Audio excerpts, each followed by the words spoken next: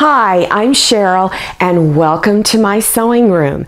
I'm going to demonstrate how to make these really pretty, cute fabric cubes. So let's take a look at them. This particular cube is small enough to hold my fat quarter fabrics, which I desperately needed something to put my fat quarters in. This one is a little bit larger and I made it to hold my patterns. And then this one here, I also desperately needed to store my fabric, or excuse me, my cotton batting pieces. I had so many and they were just all over the place, and this helped me to contain them. Now when you make these fabric cubes, you can make them any size you want. You just need to measure the item and cut your squares out accordingly to the size. So let me push these aside and I'm going to go over what supplies you need for these. So here we go. Now the size is going to vary because you're going to cut things out to fit the item you want or items you want to store in it.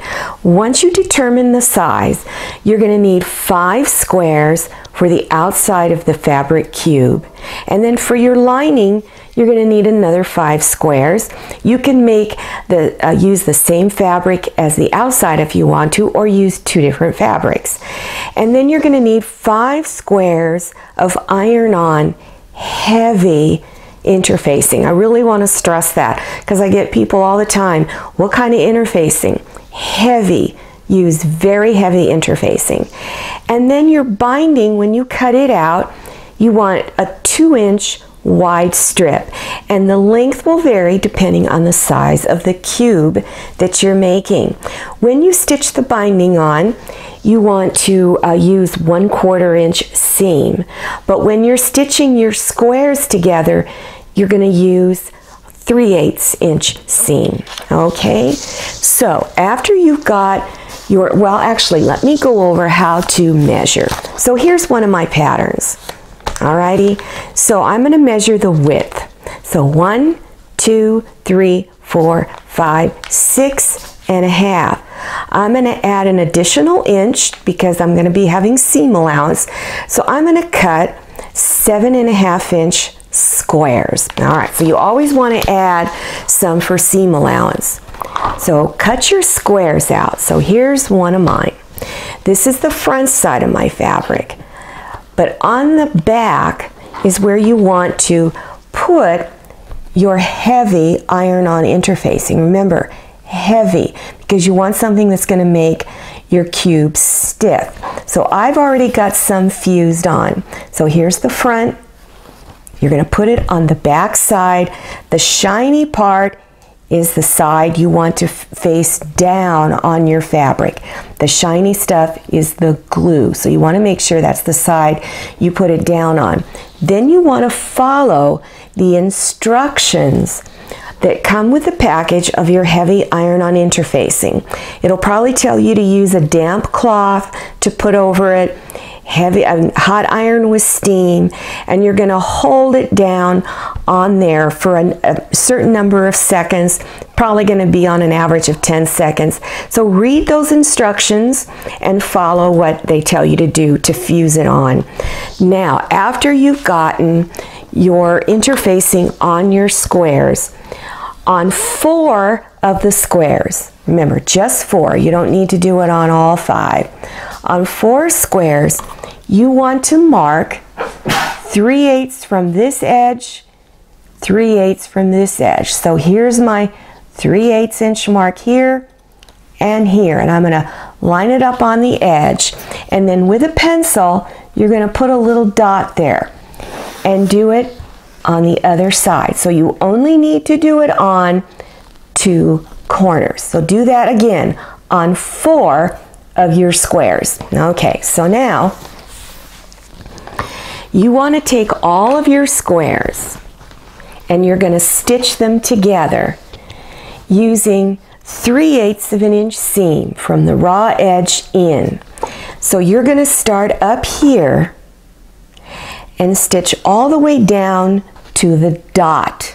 So you've got the dot on this side and the dot on this side. So you're going to stop at the dot. Do a few stitches back and forth. So this lower part is going to be open. So you do that on all 4 seams. So when you're done, it looks like this. Okay? Alrighty, so this is what it looks like. It's just a great big old circle. Now go to your ironing board. Let me get my ironing board up here. Okay? And you're going to take the end, that is where the seams are open at the end, and insert that over your ironing board. You're now going to press these seams open with your iron.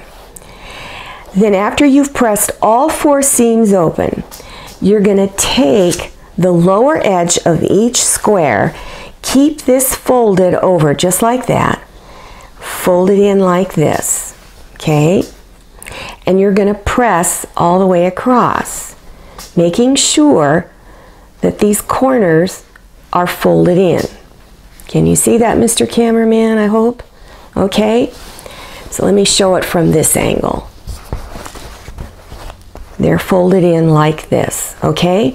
You're going to do that all the way around that lower edge. Let me get this ironing board out of the way. Now take the square for the bottom, and you're going to stitch it on. So let's look at this corner here. Here's the bottom square. You're basically just setting this on top, pushing these 2 corners in. You'll have a little bit of fabric exposed from the bottom piece of fabric. You're going to put your needle down right in here, right where the seam is open. Put it right in there. Do a few stitches back and forth, and then you're going to stitch down this edge, 3/8 of an inch seam. When you get to this next corner here, you're going to leave your needle down. Lift up your presser foot and turn and begin stitching down to the other corner. And do that all the way around all 4 sides. And when you're done, this is what it would look like on the bottom, okay? You can see that. And then, of course, this is what it looks like. So you've already got your cube started. It should already begin to look like a cube. Now take your lining, okay? You're going to create it just like you did the fabric for the outside, except there's no interfacing. So it's going to be kind of a flimsy cube. You do everything the same, all the same steps. Then you're going to turn your cube right side out. So just reach inside and begin to push it all out. Poke at your corners, okay? Get all those corners poked out.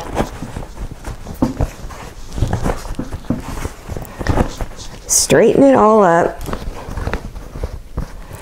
Now you're going to take your lining here and put it inside. Okay, so you have the right side of the fabric facing away from the front side. So the heavy iron-on interfacing is coming up against the back side of the lining fabric. Now, match your corners. Put pins at each corner to keep those seams together. Then you want to continue pinning along the edges up here. Then go to your sewing machine and you're going to do a stitch really close to the edge up here to hold all the pieces together, so that when you go to put your binding on, you're not struggling trying to hold everything together. So then after you stitch all the way around all 4 sides, you're then ready to put the binding on. All right, now you want to take your 2.5 inch wide strip. Now the length of your strip will depend on how big your basket is. So you want to measure the outside all the way around to see how long your strip needs to be. So cut it 2 inches wide. Then at your ironing board, fold it in half, and then you're going to press it all the way down the strip. Then begin pinning it around the upper edge of your fabric cube. And when you bring, now the open raw edges go up here at the top. Now when you come around to bring the two ends together, overlap them and then cut the excess off, and you want to leave about a 1/2 inch overhang. Then open the two ends up. Let me see if I can get it open here. And you're going to bring the front sides of the strips together. Sorry, I can't seem to get it open. Anyway, open both ends up, bring them together, and then stitch, a little less than a 1/2 inch seam across there. Then finger press that seam open. Fold it back in half and finish pinning. And then you're going to stitch a 1/4 inch all the way around seam from this upper edge here. Then after you've done that, and then go around the other side, you're going to fold the binding over like I've done on the inside here. And you're going to pull the binding past the stitch line on the front so that it goes past that stitch line. Then after you've done, pin it all the way around, you're going to stitch in the ditch right along here. You turn this over right in there, real close to the edge of the binding. Not on the binding, but right next to it. And stitch it all the way around. And then you're done.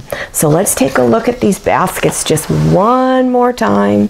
Here's the finished one. Here's the one for fat quarters. And then of course here is the larger one. These are a lot of fun to make, and they're pretty fast to make too. You can do quite a few. This is a nice weekend project to help get your sewing corner all looking glamorous, okay? Now, to keep informed on all my future videos, click on one of my subscribe buttons. There's one down there in the lower right hand corner. It's red, it says subscribe, and then in the upper left hand corner is a round picture of my face. You can click on either one of those. Then YouTube's going to prompt you for your email address. Enter that information, and the next time I have a new video, YouTube sends you a brief email with a big picture, or excuse me, a big button in the center. You click on it and it takes you directly to my latest video. I'm Cheryl, and I'm really glad you came to my sewing room, and I'm going to see you next time, and happy sewing.